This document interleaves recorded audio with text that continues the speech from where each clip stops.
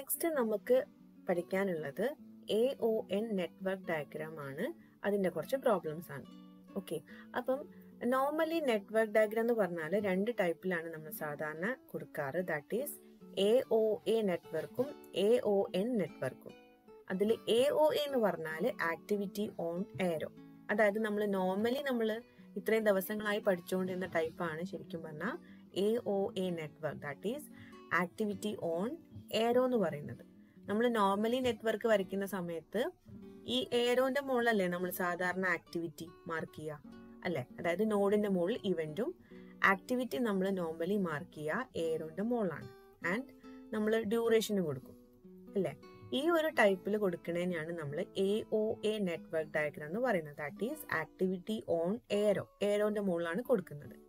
പക്ഷെ നമുക്ക് ഇനി പഠിക്കാനുള്ളത് AON നെറ്റ്വർക്ക് ആണ്. That is activity on node. അപ്പൊ നോഡ് എന്ന് പറഞ്ഞാൽ ഇതാണ്. നമ്മൾ സാധാരണ ഇവന്റ് മാർക്ക് ചെയ്യുന്നതിനെയാണ് നമ്മൾ നോഡ് എന്ന് വിളിക്കുന്നത് അല്ലെ?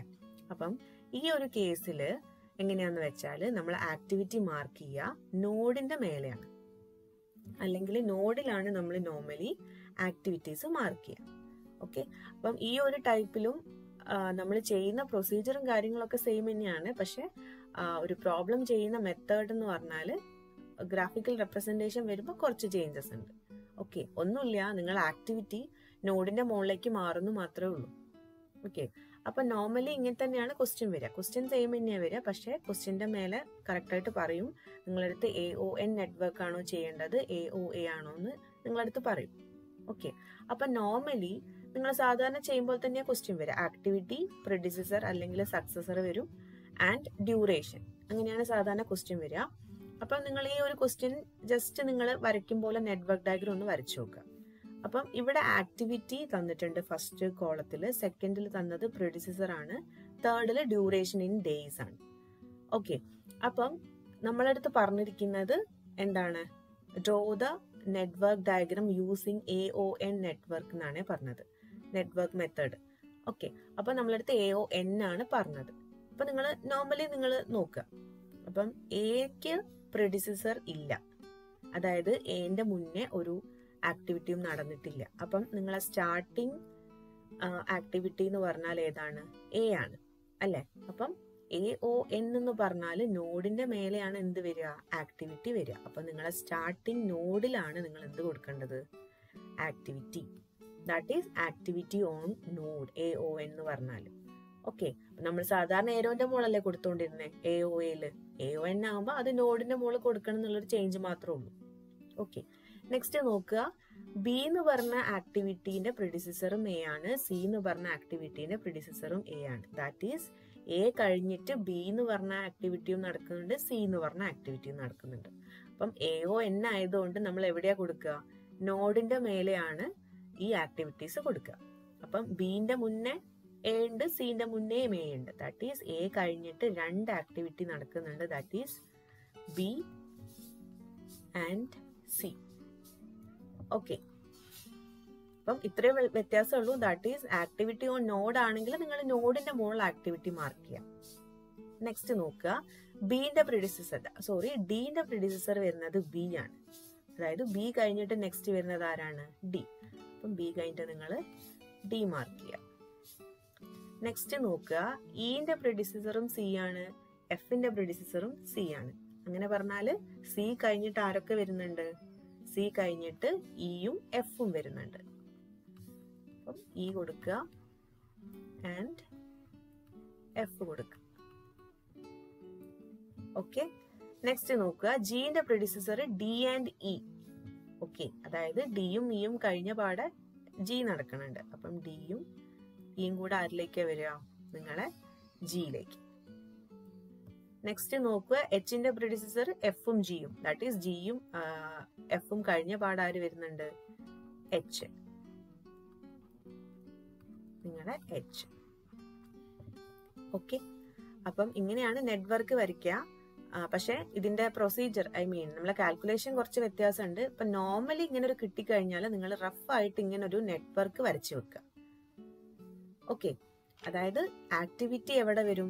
നോഡിന്റെ മേലെ വരും. അതേ വ്യത്യാസമുള്ളൂ. നമ്മൾ നോർമലി AOA ആണെങ്കിൽ നമ്മൾ നോർമലി ഏരോന്റെ മുകളിലാണ് കൊടുക്കുക. ഈ ടൈപ്പ് ആണെങ്കിൽ നമ്മൾ എവിടെ കൊടുക്കും? നോഡിന്റെ മേലെയാണ് ആക്ടിവിറ്റി മാർക്ക് ചെയ്യുക. അപ്പൊ റഫായിട്ട് നിങ്ങൾ ക്വസ്റ്റ്യൻ കിട്ടിക്കഴിഞ്ഞാൽ ജസ്റ്റ് ഒരു എന്ത് വരച്ചു വെക്കുക, ഇങ്ങനൊരു റഫായിട്ട് നിങ്ങൾ വരച്ചു വെക്കുക. ഓക്കെ, നെക്സ്റ്റ് ഇനി ചെയ്യേണ്ട എന്താന്ന് വെച്ചാൽ നമ്മളെടുത്ത് ചോദിക്കുക ക്രിട്ടിക്കൽ പാത്ത് ഏതാണ്, അല്ലെങ്കിൽ പ്രോജക്ട് കംപ്ലീഷൻ ടൈം. സാധാരണ ചോദിക്കുമ്പോൾ തന്നെയാണ് ചോദിക്കുക, AOA ആണെങ്കിലും AON ആണെങ്കിലും. അപ്പൊ നമ്മൾ ചെയ്യേണ്ടത്, നമ്മൾ നോർമലി EST അല്ലെങ്കിൽ TETL കാണാൻ വേണ്ടിയിട്ട് TL നമ്മളൊരു ടേബുലർ കോളം പഠിച്ചിട്ടുണ്ടായിരുന്നു. അപ്പം AON ആവുന്ന സമയത്ത് ആ ഒരു ബോക്സിൽ ചെറിയൊരു ചേഞ്ച് വരുന്നുണ്ട്. ദാറ്റ് ഈസ് ഇങ്ങനെയാണ് നിങ്ങളെ ഡയഗ്രാം വരിക. അതായത് നമ്മൾ റഫായിട്ട് എങ്ങനെയായിരുന്നു വരച്ചത്?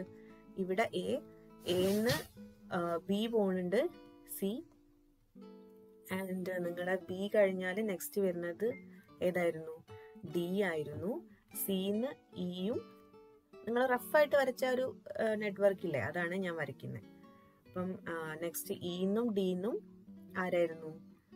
പിന്നെ G വരുന്നുണ്ട്, ദെൻ Fന്നും Gന്നും H. ഇതായിരുന്നു നമ്മൾ റഫായിട്ട് ഇപ്പൊ വരച്ച ഒരു നെറ്റ്വർക്ക് എന്ന് പറയുന്നത്. ഓക്കെ, ആ ഒരു നെറ്റ്വർക്കിനെയാണ് നമ്മൾ ഈ ഒരു രീതിയിലേക്ക് മാറ്റിയത്. ഓക്കെ, അപ്പൊ ഫസ്റ്റ് നിങ്ങളെ നെറ്റ്വർക്ക് ആക്ടിവിറ്റി ഏതായിരുന്നു? A. അപ്പൊ നമ്മള് ഇങ്ങനെ ഒരു 3 ബോക്സ് വരയ്ക്കാം. അതിൽ സെന്ററിൽ നമ്മൾ ആക്ടിവിറ്റീന്റെ പേര് എഴുതുക, A. ഓക്കെ, നെക്സ്റ്റ് ഇതേതാ? B. അതായത് Aന്ന് പോണത് ഏതിലേക്കാണ്? Bയിലേക്കാണ്. ഓക്കെ, നെക്സ്റ്റ് Aന്ന് നെക്സ്റ്റ് പോണത് Cയിലേക്കാണ്. അപ്പൊ നമ്മൾ C മാർക്ക് ചെയ്യാം. ദെൻ B കഴിഞ്ഞാൽ വരുന്ന ആരാണ്? D.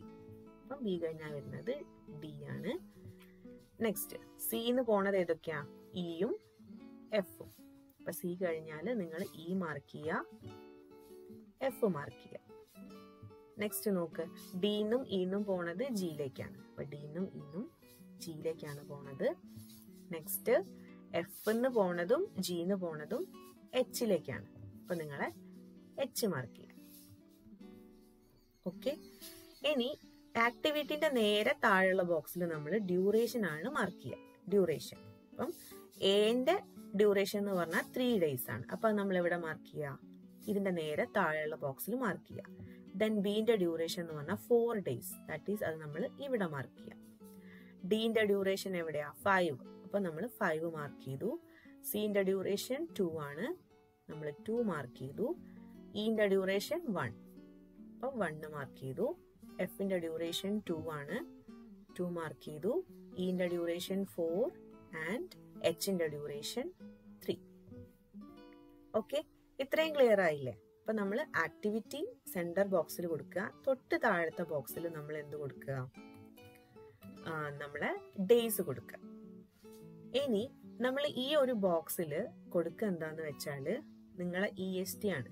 ഇവിടെ നിങ്ങളെ EST വരും, ഇവിടെ നിങ്ങളെ EFT വരും,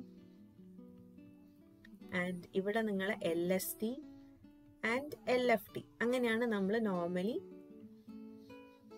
ഫസ്റ്റ് AOL കൊടുത്ത പോലെ തന്നെ. അപ്പം അത് AON ആകുന്ന സമയത്ത് ഇങ്ങനെയാണ് ടേബിൾ കോളം വരിക എന്ന് മാത്രമേ ഉള്ളൂ. ഓക്കെ, അപ്പൊ നമ്മൾ നോർമലി നമ്മൾ എന്ത് തന്നെയായിരുന്നു ചെയ്യുക? സ്റ്റാർട്ടിങ്ങില് EST എന്ന് പറഞ്ഞാൽ 0 ആണ്, സ്റ്റാർട്ടിങ് ടൈം അല്ലേ? അത് നമ്മൾ ഫസ്റ്റ് ബോക്സിൽ മാർക്ക് ചെയ്യുക. That is EST of activity A. ഇനി ചെയ്യേണ്ടത്, നമ്മൾ സാധാരണ EFT എങ്ങനെയാണ് കണ്ടുപിടിക്കുക? ESTന്റെ കൂടെ ഡ്യൂറേഷൻ ആഡ് ചെയ്യുമ്പോഴാണ് നിങ്ങളെ ഏർലിയസ്റ്റ് ഫിനിഷ് ടൈം കിട്ടുക. സെയിം നിങ്ങൾ എന്ത് ചെയ്യുക? 0 + 3 ചെയ്യുക. അത് നിങ്ങൾ ഇവിടെ മാർക്ക് ചെയ്യുക, 3. ഓക്കെ, മനസ്സിലായോ? അതായത് നമ്മൾ സാധാരണ ചെയ്യുമ്പോൾ തന്നെ 0 കൊടുക്കുക. 0ന്റെ കൂടെ ദാറ്റ് ഈസ് ESTന്റെ കൂടെ നിങ്ങൾ ഡ്യൂറേഷൻ ആഡ് ചെയ്യുമ്പോഴാണ് നിങ്ങൾക്ക് EFT കിട്ടുന്നത്. അതുപോലെ തന്നെ 0 + 3 = 3 കൊടുക്കുക.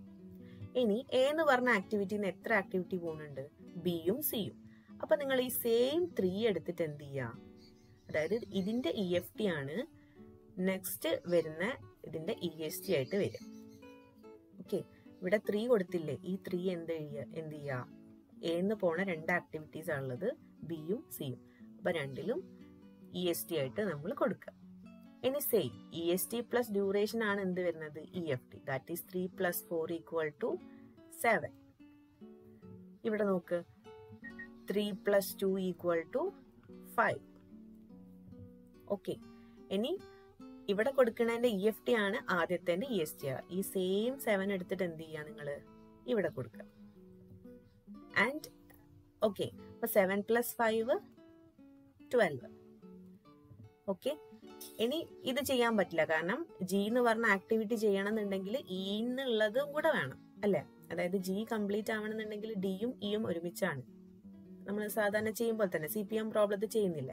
അപ്പൊ അതിന്റെ മുന്നേ ആരെ നമ്മൾ കംപ്ലീറ്റ് ചെയ്യണം? Eനെ കംപ്ലീറ്റ് ചെയ്യണം. അപ്പൊ നോക്കുക, ഇതിൻ്റെത് 5 ആണ്. സെയിം 5 എടുത്തിട്ട് ആക്ടിവിറ്റിയിലേക്ക് കൊടുക്കുക. അതായത് ഇയിലേക്കും കൊടുക്കുക, എഫിലേക്കും കൊടുക്കുക. ദാറ്റ് ഈസ് C കഴിഞ്ഞിട്ട് വരുന്ന 2 ആക്ടിവിറ്റീസ് ആരൊക്കെയാണ്? ഇയും എഫും ആണ്. അപ്പം ഇതിന്റെ EFT ആണ് ഇതിന്റെ രണ്ടിന്റെ EST ആയിട്ട് വരിക.